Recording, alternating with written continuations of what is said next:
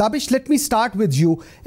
What is the environment in Afghanistan if we talk about starting from the talks in Doha? What is the expectation? What are the concerns? And what are the goals we are having in mind once we talk about the Doha talks? Assalamu alaikum to all of you, and particularly to you and Madam Amina Khan. Glad to be with you. The environment and the perception and the general perception of the Afghans about the peace process is that things are finally rolling after 42 years of war, right? So the consensus for reaching an agreement and the hope and the optimism of the Afghan people is there.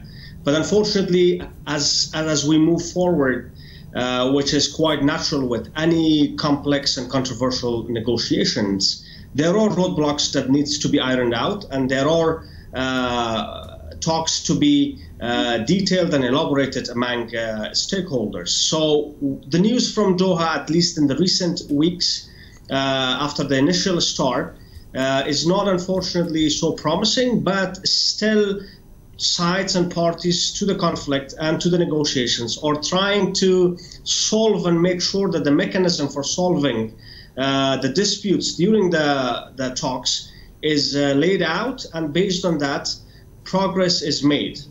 Okay. Amina, let me come to you. As Tabish is saying, इतना अच्छा atmosphere नहीं है, इतना अच्छा अभी तक response नहीं आया.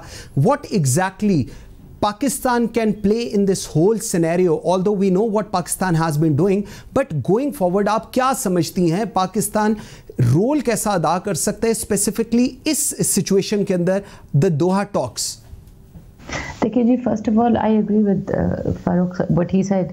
पहले ये है कि देखिए ये टॉक्स जो हो रहे हैं ना, ये हिस्टोरिक है, ये अनप्रेसिडेंटेड है, और ये हो रहे हैं after more than 19 years of bloodshed and violence. तो ये जो हमारी एक सोच है कि all of a sudden you are going to achieve piece इन अफगानिस्तान, ये बहुत आई थिंक अनरियलिस्टिक है. इधर हमने रियलिस्टिक होना है, और अभी we should be cautiously optimistic. ठीक है जी, द फैक्ट कि for the first time officially दोनों अफगान तालिबान और काबुल एक दूसरे के सामने बैठ रहे हैं और बातें कर रहे हैं, this in itself is a break through. And इसी पे we have to show a lot of patience. देखिए जी, पीस डील्स और पीस जो होती है ना, it does not come in a day and it doesn't come through a magic wand. It takes a lot of patience, compromises, और ये process बहुत fragile है. और अभी भी अगर आप देख रहे हैं, अभी भी हर्डल्स क्रिएट हो रही है बहुत छोटे छोटे बातें के ऊपर. तो मसला ये है कि there is a lot of mistrust unfortunately अभी ये जो दोनों पार्टीज है, तो इनको हमने अभी आहिस्ता आहिस्ता द फैक्ट कि वो एंगेज कर रहे हैं, ये भी सबसे बड़ी बात है. नंबर 2, जिधर पाकिस्तान की बात है, देखिए पहले दिन से despite the fact कि Pakistan has been blamed and over again, ठीक है जी, not only by the Americans but obviously Kabul भी बार बार ये कह चुका है कि we're a spoiler and what not, but Pakistan day one से कह रहा था कि the only way to achieve peace in Afghanistan is through a negotiated settlement. Absolutely. Meaning through dialogue. And I'm glad it is unfortunate कि again it has taken more than 19 years of bloodshed and violence and countless innocent Afghan lives for the Americans to realize this. So Pakistan again is sticking to its principal stance, which is to support the peace process. देखिए जी, all we can do is push both sides to engage, and we have to ensure कि ये जो अभी एक process शुरू हो चुकी है, ये collapse ना हो. and अगर collapse हो भी जाए, again दोबारा इनको engage करें. लेकिन इधर मैं एक ज़रूरी बात करूँगी कि देखिए जी, Pakistan's role has to be limited to supporting and facilitating the peace process. आगे पीस अचीव हो या ना हो, और हमारी ये सिंसियर दुआ है कि अचीव हो, लेकिन ये फिर एक अफगान प्रेरोगेटिव है. और अनफॉर्चुनेटली जितना भी मुश्किल है, ये अफगान्स ने खुद बैठ के ही इस मसले को हल करना है. ठीक हो गया आमना, बिल्कुल ठीक है. Tabish, let me come back. what Amina is saying, I agree on that. There is a mistrust, we agree. It's been 19 years, the bloodshed is there, we agree on that. Now Abdullah visit to Pakistan, it went very well. It went very well all over the Pakistan. It was acknowledged. He met the Prime Minister. He met all the concerned quarters. He met media. The narrative which Afghanistan has, that has been through. Now the most important thing is the regional actors.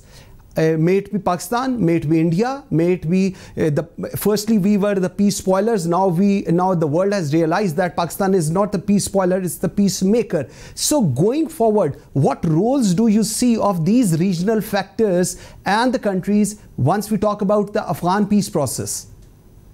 Mansoor, you know that we are living in a very fragile region, as Amina mentioned, right?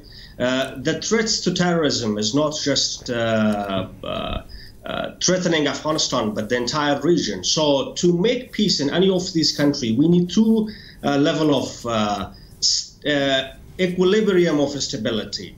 The internal equilibrium of stability in Afghanistan depends on how Afghan parties and the sides of the conflict make sure that we have an accommodative system for all the parties and a roadmap that achieves peace and sustains peace in the long run. Correct. The regional equilibrium of peace, definitely, as mentioned in your talks and in Amina's talks, is to make sure that everybody with interest and, of course, with the sabotage power in the region or cooperating in a peace platform that is moving the region beyond what is now we are stuck in. So not just the Pakistan state role, but the civil society, the people, similar to the Indian government and people, and of course to the Iranians, to the Russians, to the Chinese, and more importantly to the Americans, which are main player in Afghan politics. All these players needs to understand that there is a new chapter that needs to be open, and there are new opportunities that needs to be taken advantage of. I mean, these two levels of equilibrium needs diplomacy, deliberation, and devotion of time and energy, not just from the Afghan side, but from the region. If there is not an understanding that a peaceful Afghanistan is in the interest of Pakistan, is in the interest of India and all the region, I'm afraid we will stuck with what is challenging us today. So any peace in Afghanistan, really the sustainability of any peace depends how we gain and garner the support of the regional countries, particularly Pakistan. I know that the visit of His Excellency Dr. Abdullah was widely welcomed by the state, by the nation, by the institutions in Pakistan. And there is this realization that any support outside of the formal government to government and state to state is not helping us to move forward. So if there is a new realization for peace coming from Pakistan, this should be a welcoming message. I read Prime Minister Imran Khan's piece in Washington Post.